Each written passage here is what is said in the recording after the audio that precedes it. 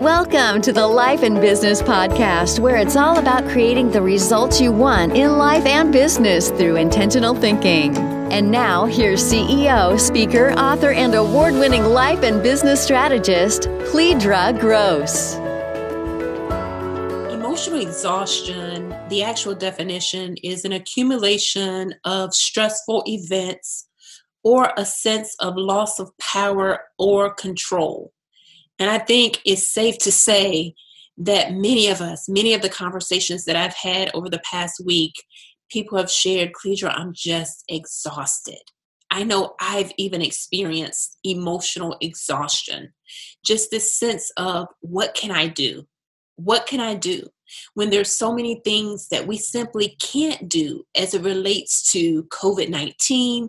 There's some things that we can't do as it relates to the racial tension. And then there are some things that we can. But what do we do with the emotional exhaustion?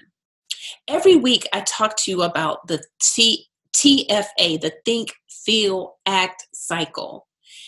And intentional thinking does lead to how we feel. But this week, I just want to offer a different twist on the Think, Feel, Act cycle. There are times when what we are thinking, there isn't any other way to think about it. And what I mean by that is there isn't a silver lining. There isn't a positive spin. There isn't a way to force our way through it. These are just situations where we don't want to be positive. We don't want to find a silver lining because they are situations that are not, they're just simply not right, especially as it relates to the current environment of racism. So what do you do in this situation where it isn't about changing your thoughts? Well, just like I talked to you about intentionally thinking, there is a concept of intentionally feeling. And what I mean by that, intentionally feeling, I encourage my clients to create what I call grief appointments. Grief appointments are where you set a begin and end time to actually grieve. And grief, the obvious, is over life, and you may be experiencing that. There are also things that we are grieving just in terms of the way we used to be able to do life. You may be grieving over vacation plans that now they're not going to come true. You may be grieving over not being able to see a parent, or you may actually be grieving over the loss of a job, or you're wondering, just this heightened sense of just not knowing. Having a question mark where you used to have certainty. All of those things can cause a feeling of grief.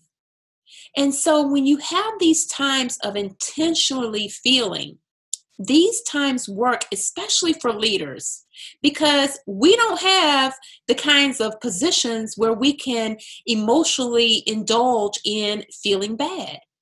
And so to make an appointment where you can intentionally feel, it allows you to express your true emotions and to give airtime to how you're actually feeling, what's really bothering you, what's really stressing you, to put out on a sheet of paper all that you can't control that's actually really burdening your heart.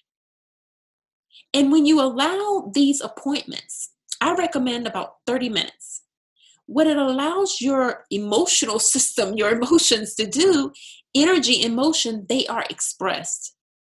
And then you can move on with your day. That doesn't mean that they go away, but because they have had a time to be intentionally expressed and intentionally felt, you then will be able to have the rest of your day to be intentional about thinking, which then can shift you into feeling a different way.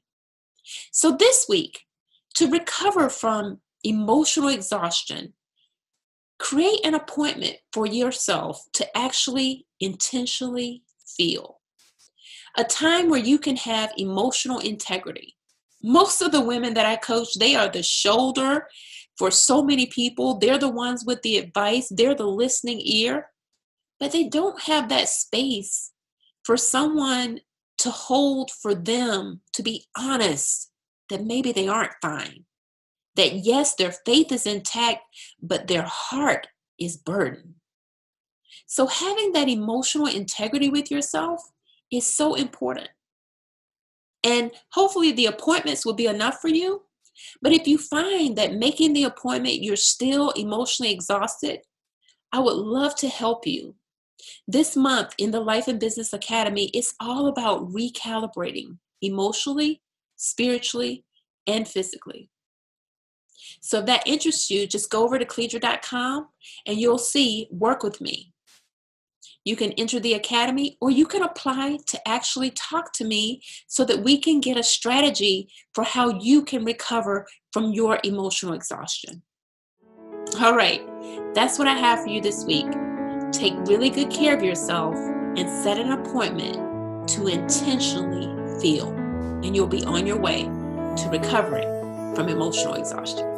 All right, take care, and I'll see you next week.